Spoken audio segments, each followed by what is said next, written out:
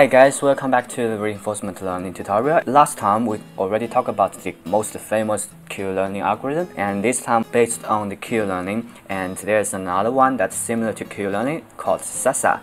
And Sarsa is on policy reinforcement learning. The on policy, the Q-learning is off policy. The on policy and off policy is quite different.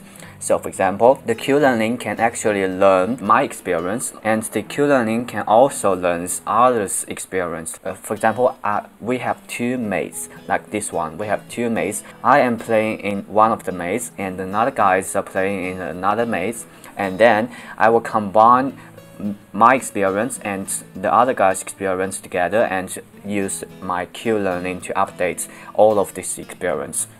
But another one like the Sarsa is on policy. On policy means that I can only consider my experience. I cannot consider another one's. Of course, you know that if I can consider everybody's experience, that must be efficient, right? Because we can learn from all of them, but the on policy has its own advantages. So for the Q-learning, it actually can just learn one step, one experience at one training time. But for the Sarsa or on policy, it can actually learn the relationship between current step and the next step or next few of the step, and accumulate all of this experience together and learn how to update. Why this is an advantage? Because it's that when you want to consider if these red guys want to go to the yellow point, once these red guys just go like this way, they will update all of them, all of these states together. If I want to go to this way, I know that maybe this is related to get to the point, and this point is related to get to the point. For the Q-learning, it just knows that the most close point to get the point, to get the reward. So this algorithm is for Sarsa. You know that just compare with the Q-learning algorithm. The Sarsa is when you add our current state, you will choose an action and get to the next state. So at next state, you will choose another action and use the current state, current action with the next state, next action, and update all together, update the Q value in that table. But for the Q-learning, this is for Q-learning, you are at current state and take action A, current action, but you achieve the next state, but when you update the Q value, you don't consider the action at next state. So the action at next state, you just take the maximum of that. But for the Sarsa, you actually take the action at next state. So this action at next state will become to the next actions in the real life. That is on policy, means that you can only follow this path. Back to the code, I just made the parent of RL method, and this one will has the action space, learning rate, and gamma, epsilon, and Q table, and the function of check state exists. But for the Q-learning, it will have a learn method that will different from the learn method in the Sarsa table. So Sarsa, this name is actually is the state action reward state action. That is Sarsa. How simple is that? Look at here. The learn method includes, for Q-learning, it only includes state action reward next state. But for the Sarsa, because Sarsa is on policy, it will consider the action. Additional one is the action for next state. So that will be just like this algorithm over here. When you update the Q value in the Sarsa table, you will consider the R. This is Q target. You may consider as the label or target in your supervised learning, and this one is your evaluation or your prediction in your supervised learning. So the reward plus gamma times the Q for next state and next action I will choose. That is the reward plus gamma times the Q table with the state and action I will choose. But if you compare with the Q-learning, you'll find out that this one is different, because I'm using the maximum number of the next state. Ignore the next action that I would choose. I just ignore that. I just pick the maximum. But however, for Sarsa, you may not pick the maximum value for that in that table. So that is Sarsa. The rest of the step is the same, but for the learning procedure, it would be a little bit different, but similar to the Q-learning. So it's better to look at this table. I just followed step by step, follow this algorithm. Initialize the state and pick action at the current state, and pick another action at the next state, and use all the information, includes the state, next action, next action together, and update my Q value. And the next action and next state will become to your state and action at next step. So that is Sarsa, the basic idea of Sarsa. Till now, I still not mentioned about the Sarsa lambda, which is you can update all steps together. That is another method called Sarsa lambda. That is the advantage that you can use Sarsa to improve your efficiency to learn for every step. It's not for single one step. Till now, this method is for one step look ahead. But for the n step look ahead, we call that a Sarsa lambda. So for Sarsa lambda, if you look at the algorithm, this algorithm is exactly the same as the Sarsa algorithm, but with an additional information that called eligibility trace. This one is the eligibility trace, so it will just look like the Q table.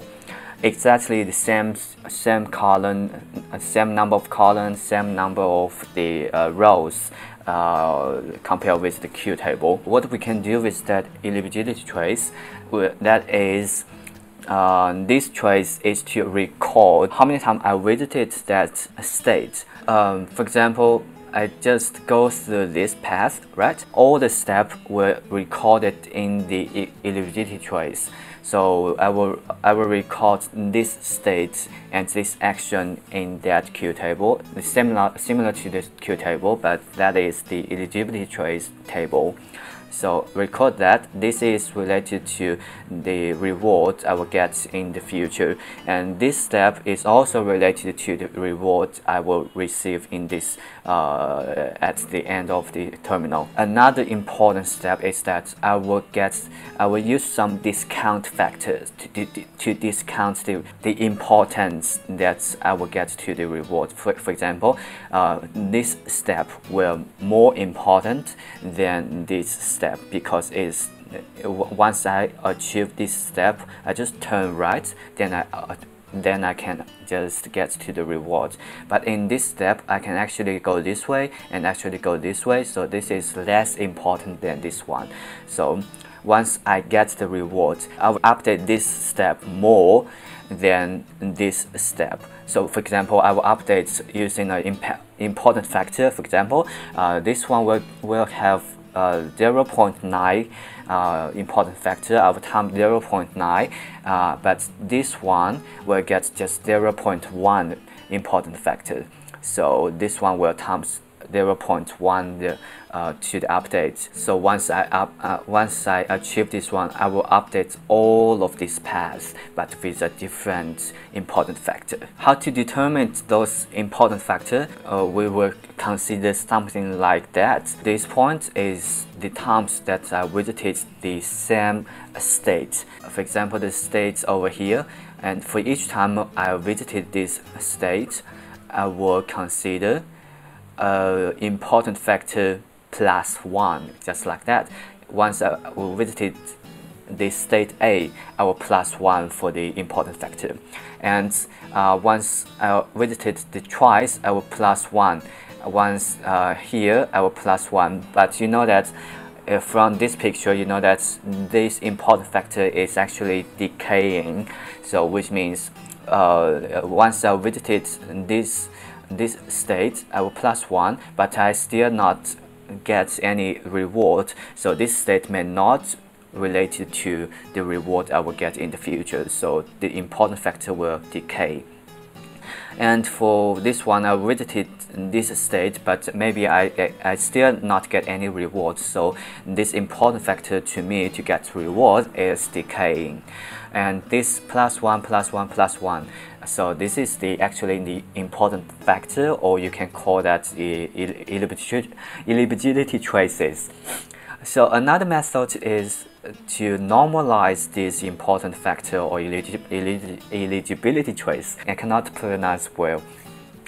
So that is to normalize the eligibility trace or important factor to maximums of 1. In the reality, this one will show a better result because normalization will smooth the learning procedure, so that is good. Just similar to the Sarsa table, but I rename it as the Sarsa lambda table. So it also has the check state exists and also has the learn procedure, but something is different in the learn procedure. From here, it's all the same. Just update just get the arrow, the Q target minus Q prediction, that is the TD arrow, but this is some additional steps you were to consider. So method 1, the eligibility traces, that for each action, for each state, I will have this eligibility trace table. So method 1 is that once I visited this particular state and particular action, I will +1. So that means once I visited this state S, and once I take an action A at that table at the action A and state S, I will add 1. And once I visited again, I add another 1. That is the method 1, but this one is not quite stable. But if you consider the method 2, which is this one normalized by just the maximum of 1, you will see that for the state S and action A, once I visited that state S and taken action A, I will just equal to 1. And the other actions are just 0. Once you want to consider the eligibility trace or the important factor, you just multiply by the eligibility trace. So the arrow, if we don't consider any important factor, it just like that, the learning rate times the arrow. But once you want to consider the important factor for each state at this path, is that how important is those steps for me to get the reward.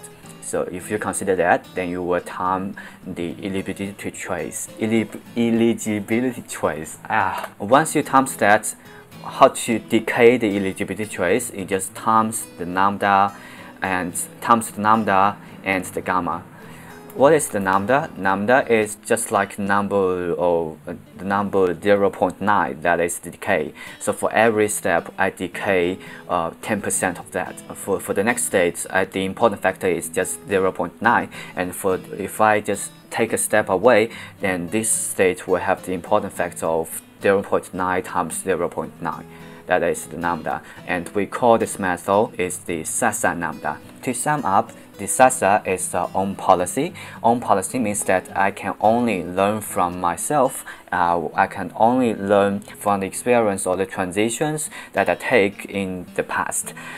But for the own policy, I can use all the past information to use that for updating my Q table. Once I use all the past information, I will consider the eligibility trace. And once I use the eligibility trace, the Sarsa method becomes the Sarsa lambda, and it will efficiently update all the steps that's related to the reward I will get. But for off policy, it just update the last step to the reward I will get. Once you just run this program, you will see something like that. Just one time to get to the reward, they will update all the paths. But for the Q learning, it's only updates this step. So this, compared with Q-learning and Sarsa lambda is more efficient. And you see that the red point will go, if the red point go another time, it just follow this path, follow this path, follow this path, again and again and again. Okay, that's all for this tutorial. I'll see you next time. If you like this video, please subscribe for more and like it, and even share it to other people that you think who want to know that or who is interested in that.